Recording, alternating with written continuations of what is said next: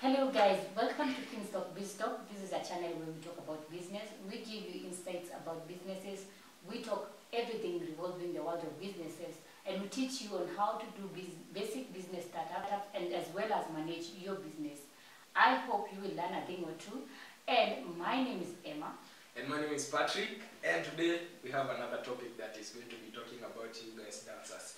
The last video that we did concerning dancers was about how to make money as a dancer. How to make money as a dancer. Yeah, and people asked how you can prepare for a competition because a lot of competitions have prize money. Yeah. So we are going to be discussing that. So you have to get the moolah. Yes, get that money. Yeah. So the first point that you're going to be discussing on how you can win and nail every competition that you do is prepare before the competition, of course. And when I say prepare before the competition, a lot of you guys will think like, the competition is next week, so I need to prepare now. No, it's actually you can prepare. The least that you can do to make sure that you win the competition is to prepare maybe a month earlier. You need to prepare for the competition. Some people even prepare for more than 1 month earlier. They 2-3 months earlier. Yeah, a month is the least that you can do. Yeah. And when we talk about preparation, so they say practice makes perfect. Yeah. So when you keep on practicing, it will, the synchrony will get into your body, and you will be able to not forget. I have seen people in the stage, they are on the stage and they don't remember some of the basic moves they did. And you see, if you see someone forget how to do a move, it's because that they have not done enough practice.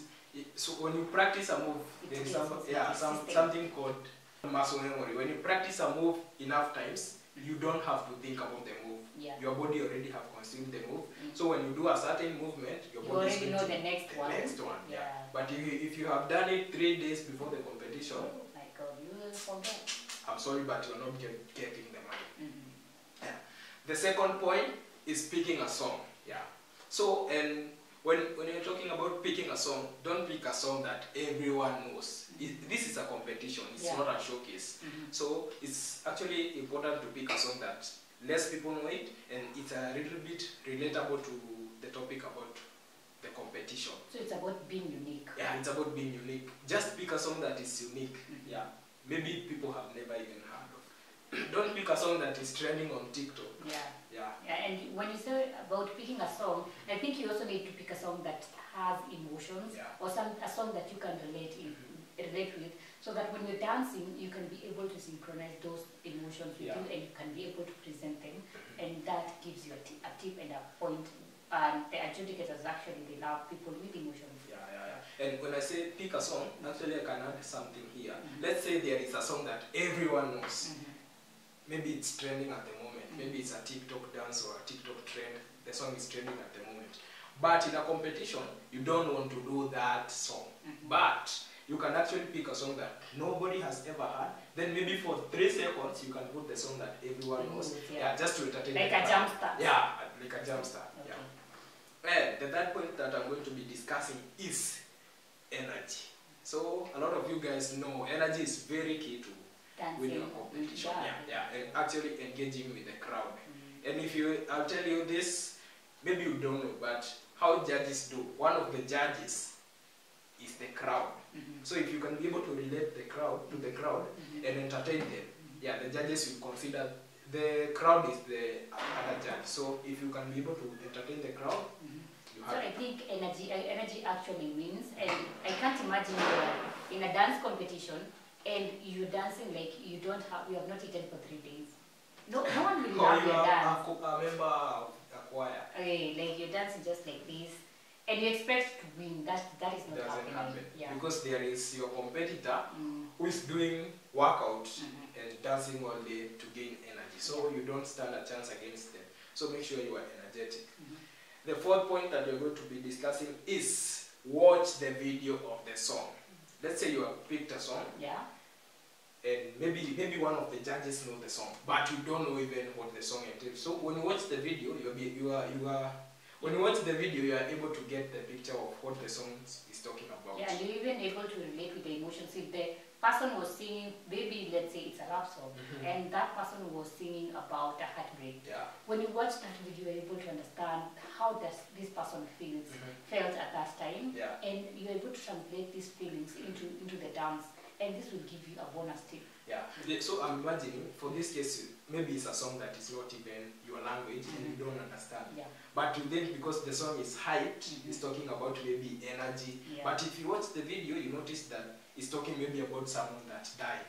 And maybe you put the song and it's a sad song and then you're very happy. And then it's gonna look like you don't even understand what you don't understand.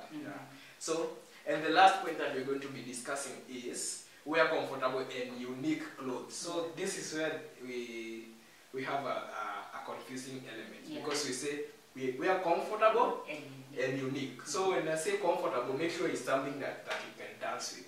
And when I say unique, I don't mean that you come with metallic clothes or those Superman clothes. Because you still need to consider that you need to be comfortable. Moving. So imagine like you are in a stage, and let's say one point that you need to consider when you're talking about being in unique clothes and in comfortable clothes, you need to wear clothes that align to the vision or to whatever you want to present, what you want your audience to get. Then if you have a story, let's say your dance has a story to tell, maybe you can decide if you're talking about being a beggar, you think about which kind of clothes will represent being a beggar. Exactly. You don't come up with a thing about the song being a beggar, and you come up wearing a tuxedo and a Versace suit. Unless it was relevant to the song. So but generally, you can be able to judge and know which kind of outfit should I wear and how well does it go in hand with whatever I'm dancing. Exactly. So these details, make sure you look at them and digest them. These are going to be helping you in your dancing careers and winning competition and getting the money. So we also offer some courses in how you can become a choreographer and earn money in dancing, choreographing. So make sure you visit our website, www.finstockuniversity.com. And these courses are very affordable. Very affordable. Very affordable. So make sure you visit. Yes. Make sure at the end of this video you like, comment and subscribe.